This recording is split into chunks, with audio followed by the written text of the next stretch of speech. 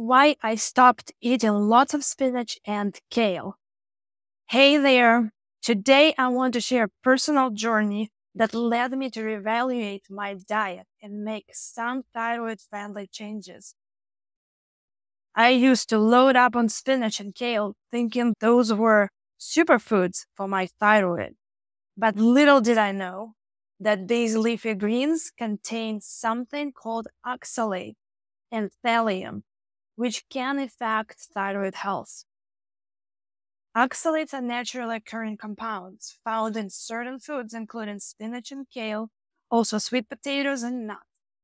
While they have some health benefits, excessive consumption can be problematic for those with thyroid issues. Oxalates can hinder the absorption of vital nutrients like calcium and magnesium, which are essential for thyroid function. Now, let's explore thallium. Thallium is a trace mineral, a trace metal that can accumulate in leafy greens, including spinach and kale, from soil and water.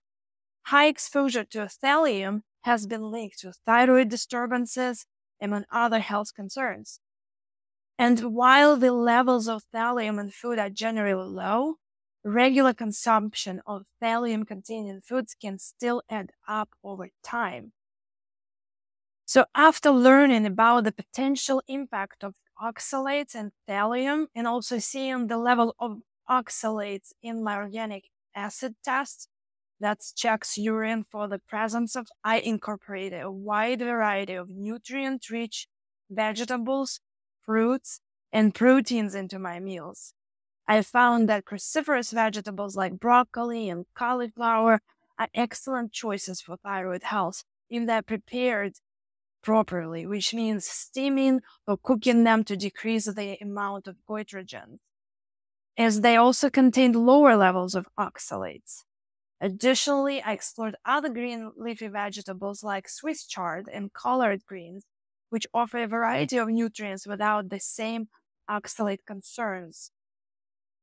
It's all about finding a balanced and thyroid-friendly approach to nutrition.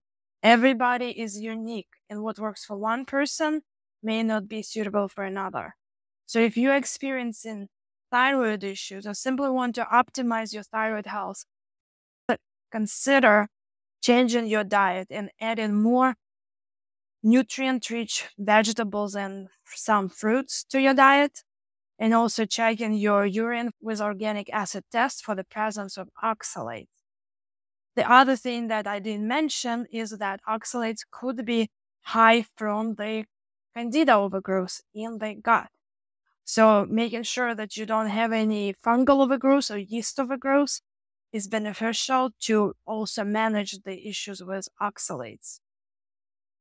There are some supplements that can be helpful in breaking down the oxalates. If you eat buckets of spinach or kale or other foods that are very high in oxalate content, it will be very hard to mitigate that damage. Mold exposure also can increase oxalates in your body. So being mindful of exposures, environmental screening, doing different types of testing may help you see what's your weak spot. Let's continue on our journey towards vibrant thyroid health. If you have any questions or want to share your experiences, please post them in the comments below. Stay tuned for more valuable insights and thyroid-friendly tips. Until next time, bye.